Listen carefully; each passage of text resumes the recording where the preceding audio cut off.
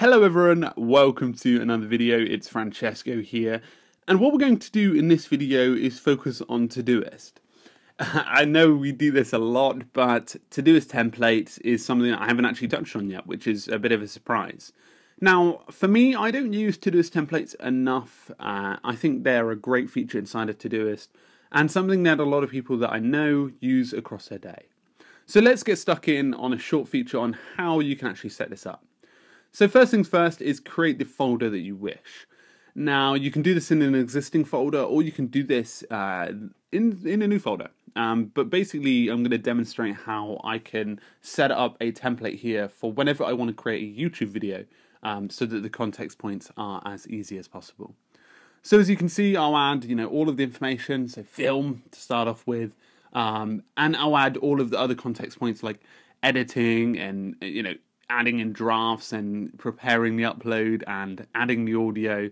As you can see, it's a pretty comprehensive list. You've got things like context points, you've got priorities, you've got subtasks there. So you're probably wondering that's a bit scary when you're using templates because there are so many touch points here. This is a well-built list, for example. But the good thing about this is it doesn't really hinder you when you do that. So all you do is go into settings, export as file, click the relative dates, because whenever you add anything, I'll show this in a minute, it will basically take tomorrow as +1 day.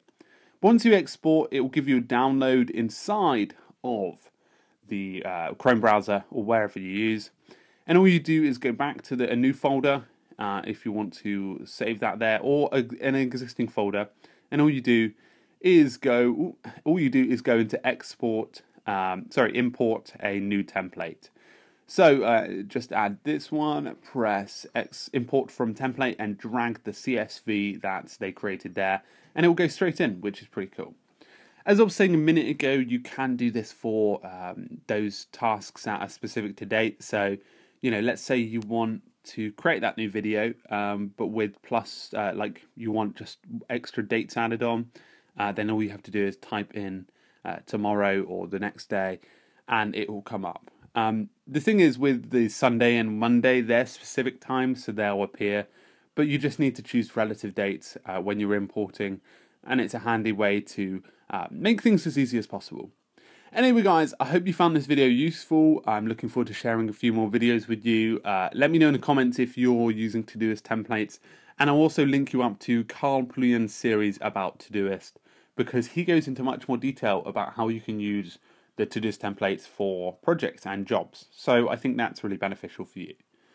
Anyway guys, I hope you enjoyed this video. Let me know in the comments about all of your experiences, and I'm looking forward to sharing more with you. Cheers.